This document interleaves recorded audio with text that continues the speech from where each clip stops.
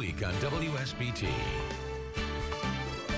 And from the St. Joseph County Humane Society, Gordy came along and decided to bring Nancy. Right, he did. And of course, you have a home. Gordy does not. Let's get Gordy a home. He does not. Gordy is a poodle.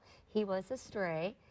He's 4 years old, a male. He has been neutered and microchipped, has his rabies vaccination, but he gets along very well with other dogs. He did great in the car ride, walks well on a leash. Yeah. He's just a happy dog.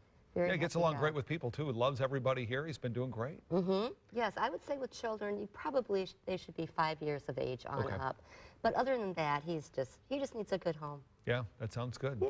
And of course, lots of animals at the Humane Society need good homes. What do you have going on to help them? Well, this Saturday is our Halloween pet costume contest at 11 a.m. at the shelter, and it'll be a lot of fun. It is every year. Yeah. We have great animals and their owners that come out. So for more information, just call the Humane Society. All right. That information, of course, is on the screen. You can also get it on our website, WSBT.com. Gordy needs a home. Let's find that for him for Halloween and beyond. And Carrie has a look at our forecast coming up.